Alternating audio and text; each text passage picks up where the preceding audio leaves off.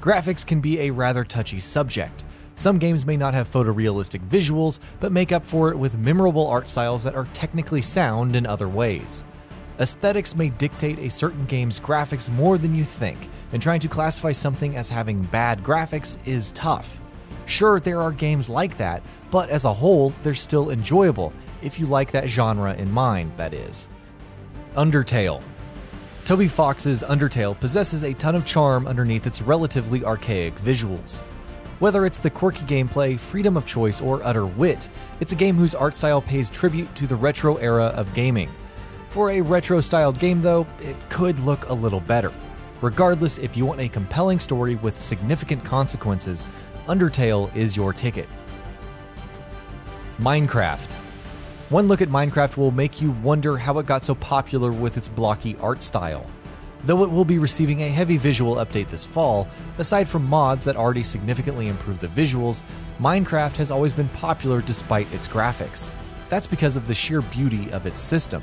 You can build what you want, expressing your creativity, play it like a survival game, or just explore the world freely. The possibilities are endless. Deadly Premonition. So the jury may still be out on whether Access Games' Deadly Premonition is actually good. It even holds a Guinness World Record for its polarizing nature. Lo and behold, it's visually not all that impressive, but Deadly Premonition effectively combines a number of different systems, from survival and QTEs to exploration and combat, while featuring a story to put Twin Peaks to shame. It's bizarre and definitely not for everyone, but truly revered for those who can get into it. Victor Vran.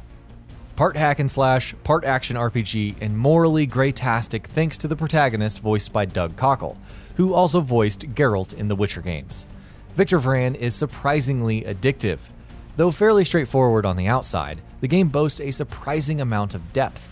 Again though, the graphics could have been better, especially compared to something like Path of Exile. Regardless, slashing time with Vran can be a blast. Shadow Warrior 2013. This reboot of the 3D Realm's first-person shooter may have brought us a campier protagonist and equally absurd circumstances, especially in the sequel. However, Flying Wild Hog's Shadow Warrior 2013 isn't the prettiest game, or even one of the better-looking games of its release year. It makes up for that with fast and insane combat, outlandish weapons, and a crazy story. Also, swords and guts and gore. We'd recommend the sequel more, but Shadow Warrior is still a trippy experience. Papers, Please. Perhaps one of the best examples of not needing stellar graphics for excellent gameplay. Papers, Please combines management, puzzle solving, political drama, and detective work into one awesome experience. You're an immigration inspector of the fictional Arstotzka in 1982, and have to either show compassion to the various individuals trying to pass through, or keep your job and make some tough decisions. Graphics-wise, the game is less impressive than Undertale, but again, its atmosphere and brilliant dystopian aesthetic make up for it. Risk of Rain. As a roguelike indie platformer, Risk of Rain can be crazy, unpredictable, and downright diabolical, along with having an awesome soundtrack. Yes, the visuals aren't quite up to snuff, especially when you consider the game being released in 2013. But again, the aesthetics fit the overall gameplay, creating a destitute atmosphere that's both punishing, rewarding, and action-packed. To the Moon. Developed on RPG Maker XP, To the Moon isn't trying to sell you on its graphics. It's instead telling a heartbreaking, compelling story, one that will stick with you long after the game ends. For an RPG, there isn't much ado about To the Moon except for the exploration and decision-making. However, it's one of the finest titles in the genre and a testament to the power of storytelling over graphics. Environmental Station Alpha. The Metroidvania-esque Environmental Station Alpha is yet another title shooting for that retro 8-bit aesthetic. Whether you find it graphically impressive or not, there's no denying that it effectively creates a dingy, otherworldly space station with its limited visuals. In terms of Metroidvania titles, Environmental Station Alpha is definitely underrated and worth checking out, even with so much competition. Counter-Strike Go. Remember how realistic and gritty Counter-Strike felt in 2000? Though the game has seen significant visual improvements in later iterations, especially Counter-Strike Global Offensive, the 2012 edition is still fairly lackluster.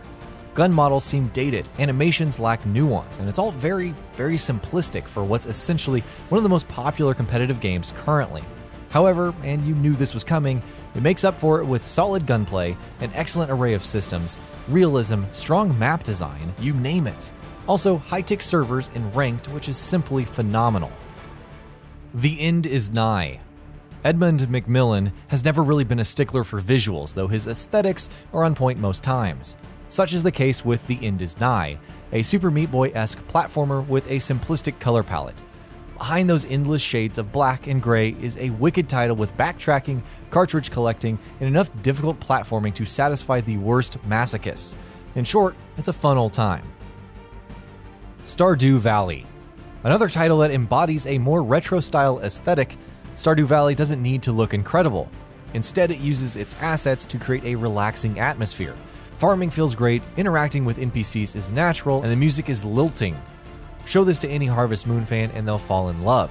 Heck, show this to anyone and they'll love it soon enough. Path of Exile. Path of Exile is a great free-to-play action RPG and has received a boatload of new content with the Fall of Oriath, which is also free. Grinding Gear Games has definitely added enough detail to environments, enemies, and items to make them stand out in today's market. That being said, Path of Exile is still very much an isometric action RPG whose art style feels more akin to, say, Grim Dawn. Speaking of which, Grim Dawn. Titan Quest developer Crate Entertainment's latest action RPG, Grim Dawn has plenty of customization. It also boasts plenty of freedom, a responsive combat system, and lots of content.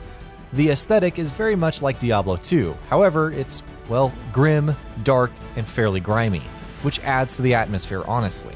The game feels more macabre and brutal, especially compared to the polished feel of Diablo 3. Dying Light. Let's be fair, even when it released, Dying Light wasn't a very good-looking game. On top of that, there were performance issues like screen tearing. But Dying Light didn't have to work hard to suck us into its open-world parkouring and survival horror. Techland did its part to improve the visuals with the Enhanced Edition a year later, and the present game owes much of its fun to the numerous updates. In fact, even more free DLC will be coming in the next year, so now's a good time to jump in. And that'll be about it for this one. If you guys like what we're doing at GamingBolt, please consider subscribing to our channel, and I'll see you guys on the next video.